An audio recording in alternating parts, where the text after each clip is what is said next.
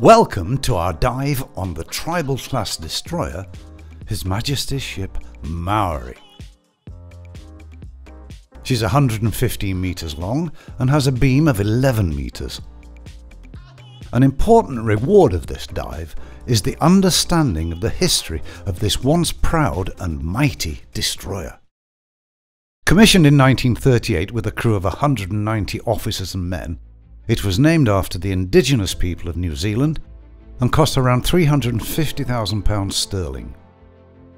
Her first duties were to escort convoys in the Mediterranean until she was relocated to the North Sea, where she took part in the Norwegian campaign.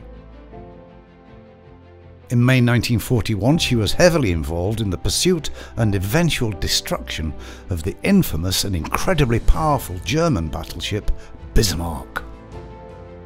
And swordfish torpedo bombers took off to fly in the face of terrific anti-aircraft fire. Air torpedoes reduced the speed of the Bismarck, enabling the British battleship to catch up on her flying start. And I realized then that although we'd been Bismarck, we were quite unmarked. Torpedo bombers had done their job. The big ships were closing in on the Bismarck, coming in range to open fire with 16-inch guns. These are pictures taken on board one of the ships in the action, silencing the Bismarck's guns to enable the cruiser Dorsetshire to close in and sink her with torpedoes, and the Bismarck's answering back.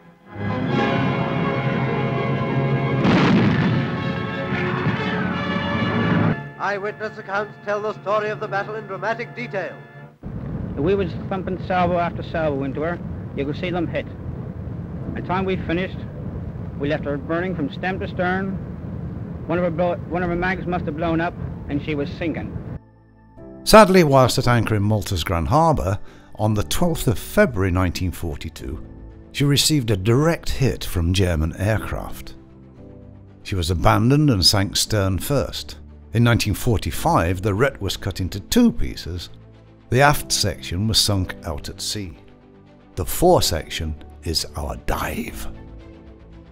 We're surrounded by the beautiful and historic bastions of Valletta as we swim for around 120 metres to reach this truly awesome wreck. Although this wreck's top is only 9 metres from the surface, its bottom is some 15 metres deep. The visibility to find the wreck is quite good today.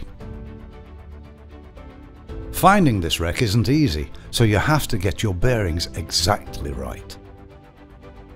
The wreck sits upright on the sandy seabed. Because Mossamshet doesn't have a breakwater as such, the sea circulates in a more hydrodynamic way and is therefore more clear than Grand Harbour.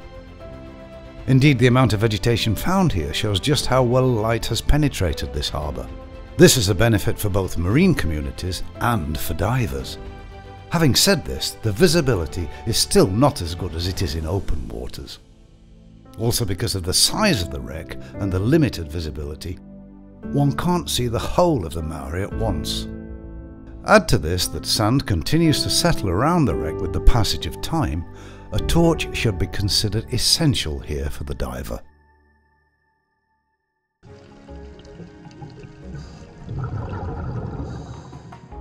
The upper sections of the wreck are quite open and easy to dive through, but do notice the vegetation, which shows just how long the Maori has been sitting here. Now we see the nudibranch. Nudibranches come into this world like all other mollusks with a shell, but they lose it as they develop into adults. This makes them vulnerable to predators, so other defensive mechanisms had to evolve, including the mimicking of toxic creatures through their vivid colours, and conversely, the blending in with their surroundings. A close relative of the nudibranch is the sea slug. Its main defence is to accumulate poisons so that it is inedible. But look at this. Here's a valve which looks brand new. Now that's something to marvel at in this modern disposable world. Things made to last.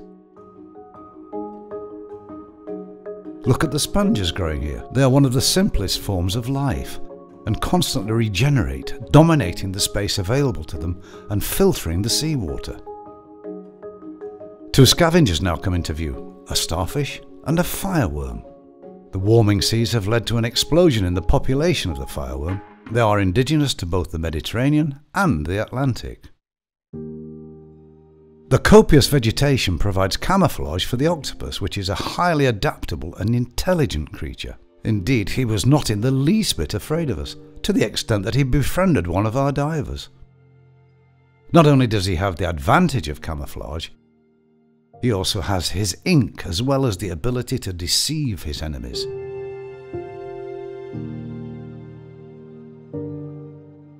He has one of the highest metabolic rates of all marine animals. With 5 hearts, it's just what one would expect. The boulders that you can see here were deposited from the bombed ruins of Valletta properties damaged during the Second World War. Some marine life has now established itself on these ruins. This is indeed a mosaic of several different habitats.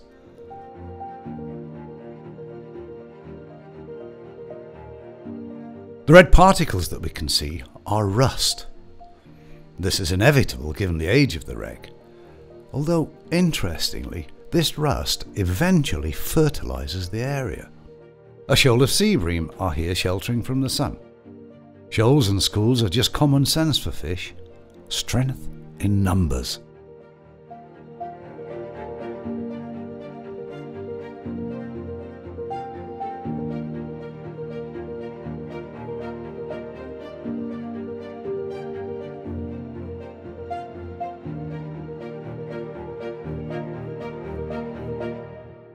The ravages of war that Malta was subjected to have indeed left their mark, particularly on HMS Maori.